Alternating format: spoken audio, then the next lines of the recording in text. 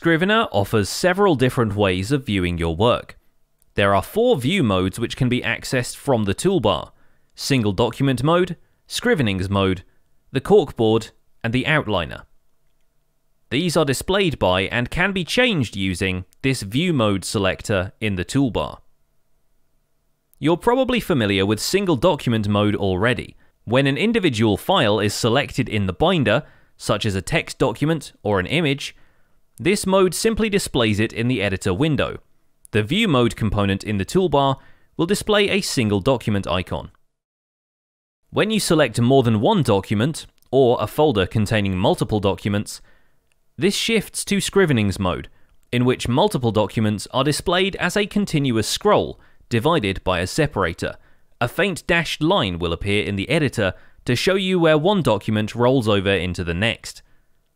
Using this mode, you can now view or edit multiple text documents as though they were a single document.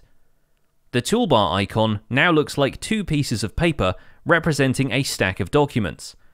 The Cork Board, represented by the middle icon, allows you to view multiple documents as index cards on a cork board.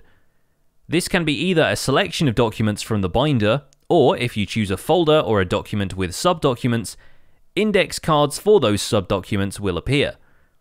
Each index card shows the title and synopsis for the document, or if no synopsis has been entered for this document, it will display a preview of the document text instead. Note that if you are viewing a single document, it's still possible to switch to corkboard mode, but the corkboard will appear blank until you select multiple documents or create subdocuments of the file you're viewing. The next icon opens the outliner, which, like the corkboard, is another way of displaying groups of documents. This time, however, they're displayed in rows with columns of additional information. The document's label and status appear here by default, but other columns can be added depending on which data you want to view in the outliner. When you're viewing a document group, you have the option of viewing it in single document mode, which will just show you the text of the top document, or toggling Scrivenings mode, which allows you to view the document and all its subdocuments as a continuous scroll. The same thing applies if you have a folder which contains text at the folder level, as well as in the subdocuments it contains. In this case, you can toggle between these 2 view modes by selecting or deselecting the document stack icon.